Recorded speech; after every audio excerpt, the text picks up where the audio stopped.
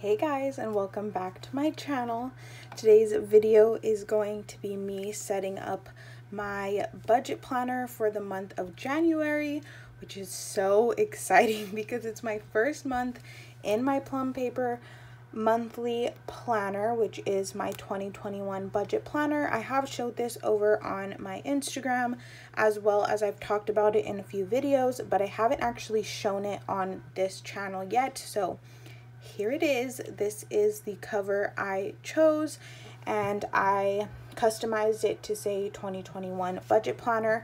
I'm not going to do a full walkthrough of this because I will be filming a 2021 planner lineup, which I will show all my planners that I am using for the new year, and I will do quick flip throughs of each one in that video. So if you want to see a more in-depth video about this planner, just stay tuned for that. I'm just waiting on one more planner to come, but if I don't get any shipping updates, I might just go ahead and film that video, even though I don't have that last planner, just so you guys aren't waiting too long to see all the planners that I will be using for the new year.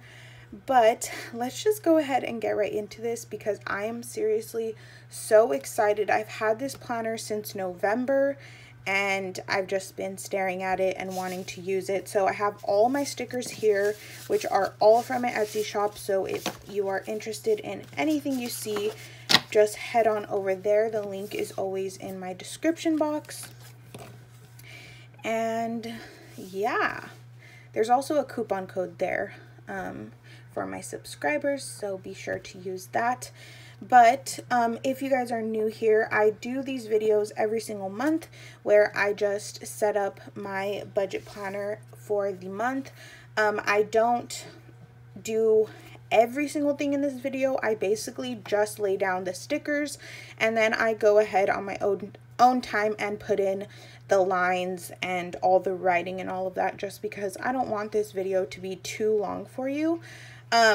But it is my first time planning in this Plum Paper planner, so it might be a little trial and error in this video, but it is going to be sped up. So at the end, I will go ahead and walk you through all the pages and let you know exactly what I did. But I think that's all I have to say in the intro, so I will talk to you guys in the outro.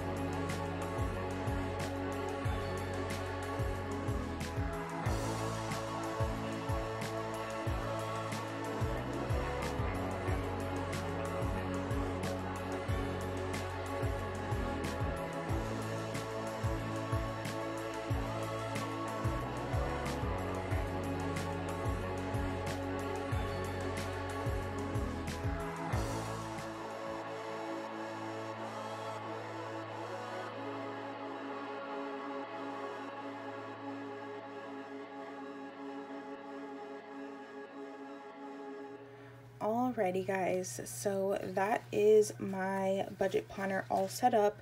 I'm going to go ahead and walk you through all the pages. So there is this dashboard page here, which isn't like normal paper. It's almost like a slick glossy cardstock. I mean, you can see it there. There's like a shine. So I'm not sure what I'm going to use this for. I may just put stickers on it, but we will see with time. But here is my income spread. So I just like to mark all of my income for the month.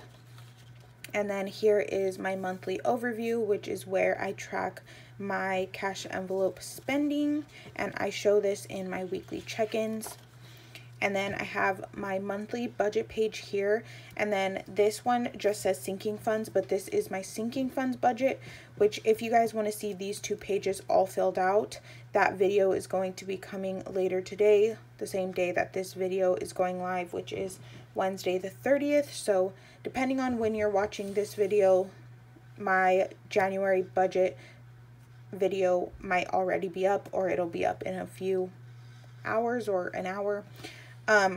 But yeah, I'm going to be filling this out on camera with you guys.